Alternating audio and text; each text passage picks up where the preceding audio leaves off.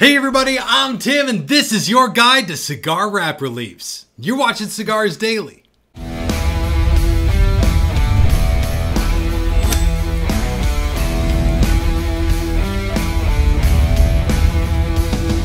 Get more out of all our videos when you watch them on cigarsdailyplus.com, where you'll find extra content, coupon codes. And for this video, I am puffing on AJ Fernandez New World Dorado, the newest of the New World line, part of my wrap relief lineup today, which I gotta tell you up front, it is damn hard to find a cigar maker that makes like every wrap relief out there. It seems like a lot of cigar makers specialize in some type of wrappers and not others, but really we're gonna break all that down in this video. By the end of it, should have a better idea why. If you're just diving into this cigar thing, you gotta learn a ton about it. It's pretty surprising how something so simple, just rolled up leaves, you cut one end, you light the other, and you simply enjoy. It also happens to be incredibly complicated if you're trying to learn about this and like dive all the way in. And so today I want to demystify one of the most important parts of the cigar world, and that is the wrap relief on the outside of the cigar.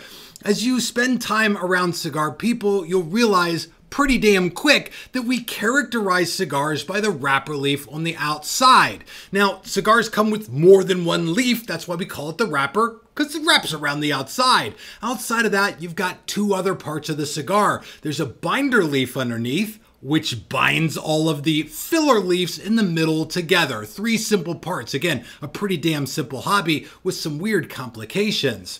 And when it comes to this wrap relief, it's actually a really critical, essential part of the cigar.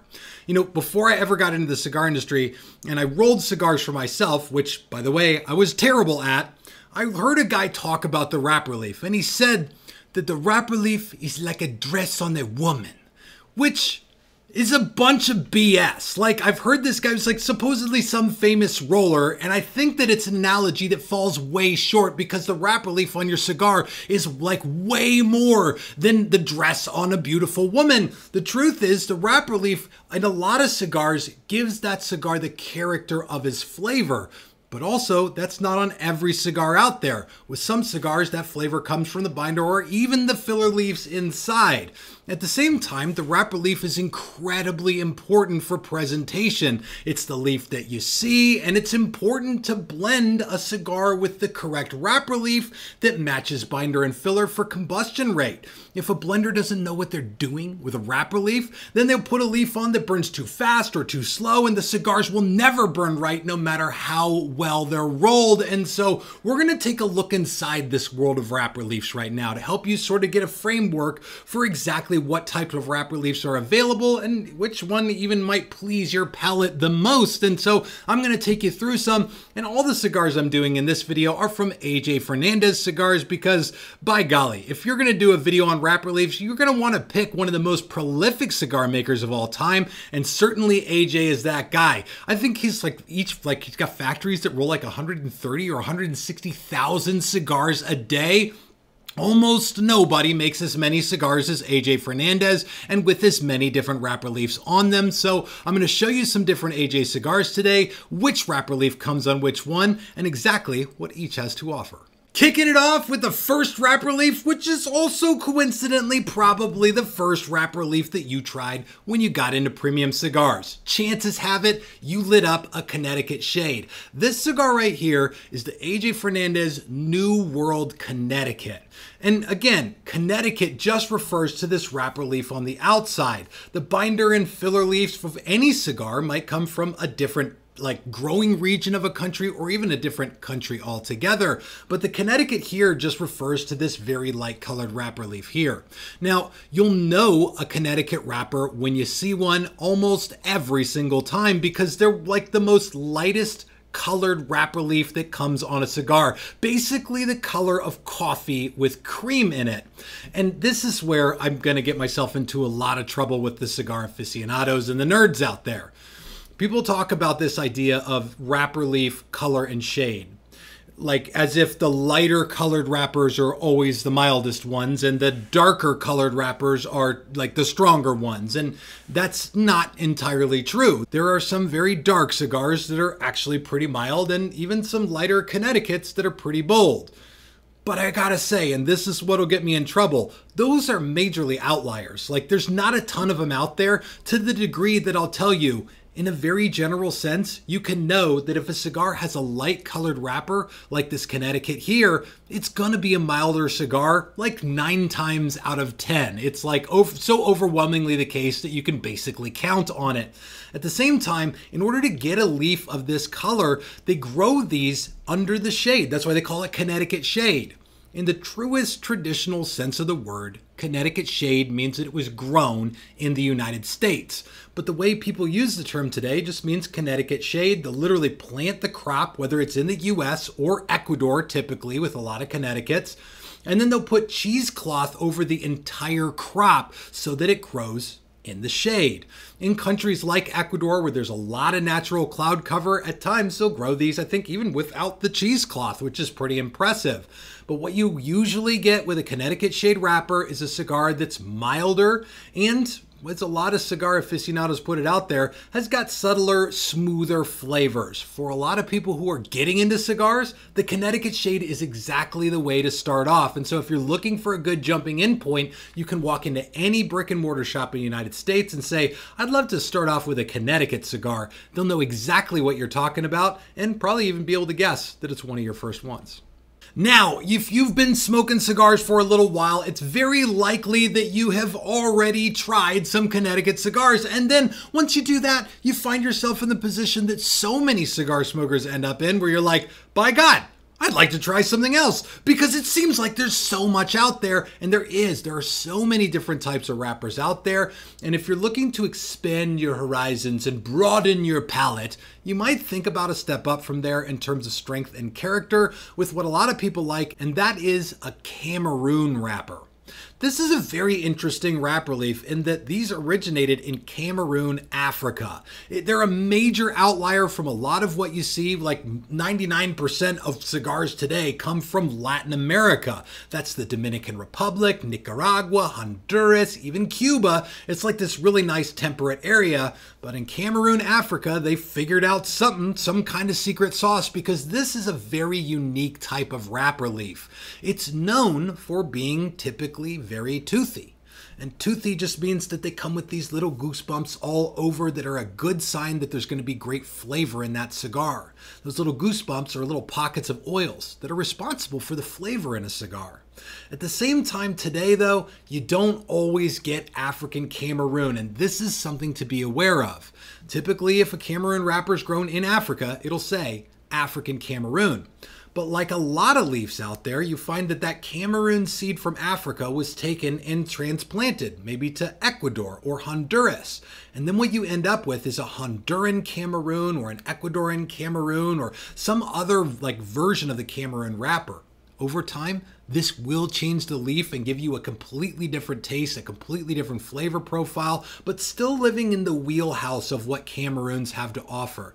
This is typically a more mild to medium strength cigar when you see a Cameroon wrapper, and they're earthier but have explosive flavor. Some of the most famous cigars of all time have Cameroon leaves on the outside. It's one that a lot of people look for very intentionally when they're looking for something a little extra. So if you're looking to expand your horizons and get out of the Connecticut world, Cameroon just might be the next stop on your journey.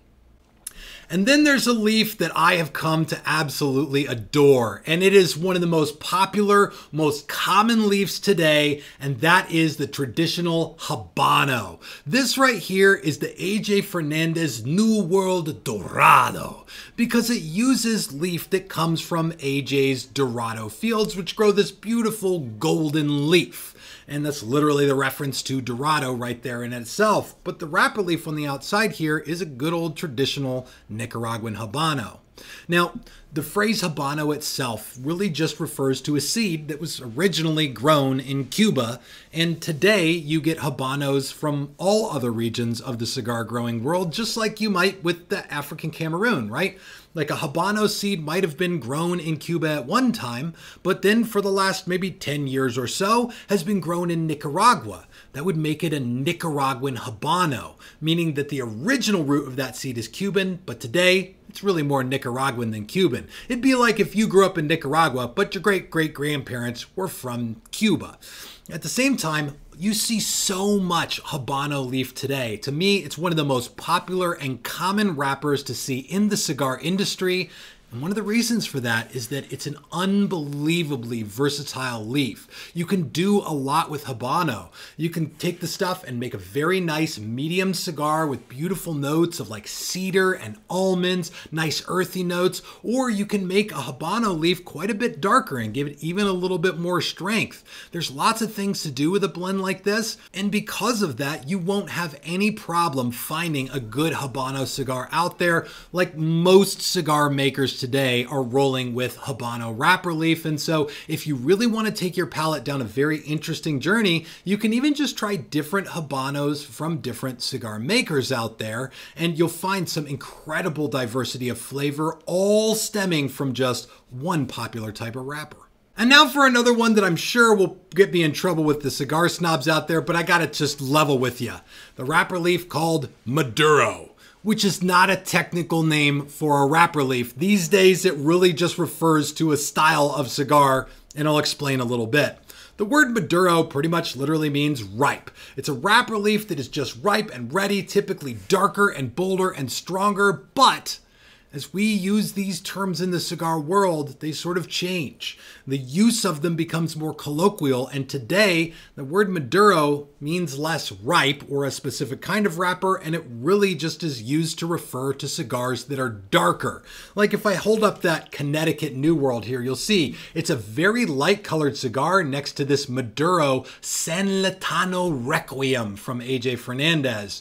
This thing right here has got a nice, ripe, dark Maduro wrapper, but it also lives in that category where you'll find a lot of other very dark cigars that everybody just says, oh yeah, I'm more into Maduros these days.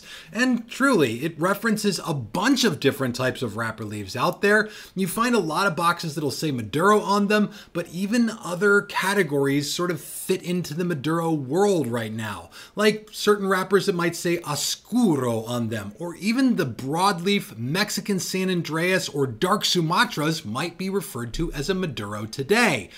And while in the general sense, Maduros are stronger, bolder cigars, it's not all the time. It's just most of the time. Reliably enough that if you're like, yeah, I want a Maduro, you're probably looking for something bolder and stronger.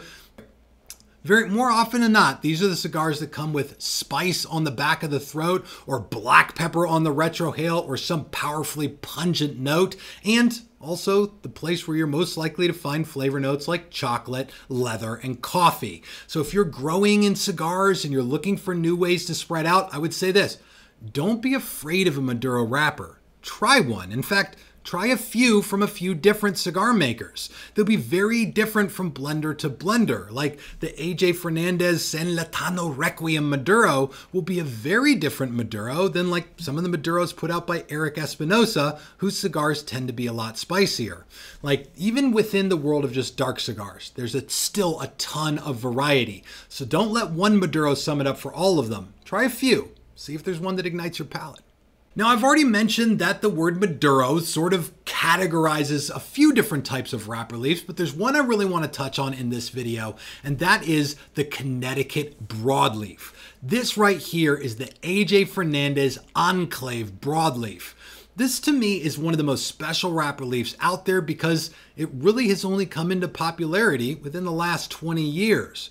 While cigars have a history that spans hundreds of years, the broadleaf wrapper was typically not suited to be a wrapper of a fine handmade premium cigar. It was something that they used in second-rate cigars, uglier cigars, or cheroots or something like that, and that has partly to do with the nature of this leaf itself. You see, when they grow broadleaf in the field, the broadleaf plants don't really grow as high as the other varietals of black air-cured tobacco, the stuff we make for cigar. Black air-cured tobacco, the stuff we use to make cigars. The plants are like half as tall. They have this really thick, leathery leaf on them that can be sort of hard to work with. Even when they cure the leaves, they often do it different with Connecticut broadleaf in that this is typically done as a stalk cut leaf. Unlike other leaves out there where they'll pluck each leaf off the stalk of the tobacco plant and then hang them in a curing barn to turn them from green to brown, broadleaf gets its own special treatment. They take the whole plant and they lop it off right at the bottom of the stalk, and they hang the whole stalk upside down in the curing barn. This allows the extra nutrients and everything from the stalk to run down into that leaf and give it extra character. The signs of a really good broadleaf are a really nice natural sweetness that's accompanied almost always by incredible strength.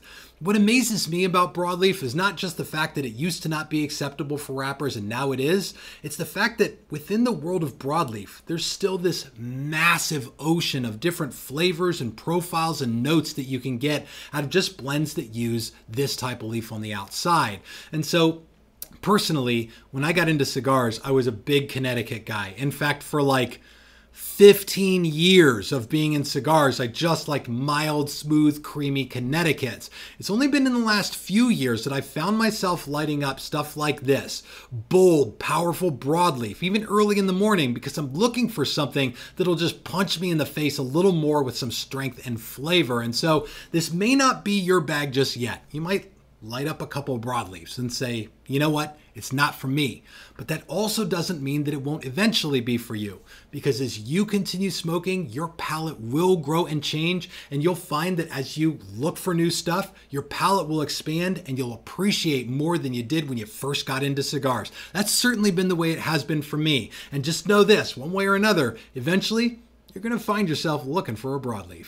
Now, as I mentioned at the beginning of this video, it's really hard to find one cigar maker that makes every different type of wrapper leaf out there. Like, there's a few I really want to cover, and I'm probably going to make another video in supplement to this one. I still got to cover Sumatra and Corojo and a number of different types of leaves out there that I light up all the time and absolutely fall in love with. For the love of God, I don't even have a Mexican San Andreas in this video. So plenty more to talk about, guys, but I'll ask you here, what do you look for in a wrapper leaf on a cigar? Drop a comment down below and let everybody know, because we'll all learn better when we learn together, especially if you're just getting into this and you're trying to like unravel the mystery of cigars. This is one thing that if you can get a basic understanding of it, it'll put you like leaps and bounds ahead of other new cigar smokers. So check the comments down below this video for more recommendations. And I want to thank you guys so much for watching here. Do check this video out on cigarsdailyplus.com.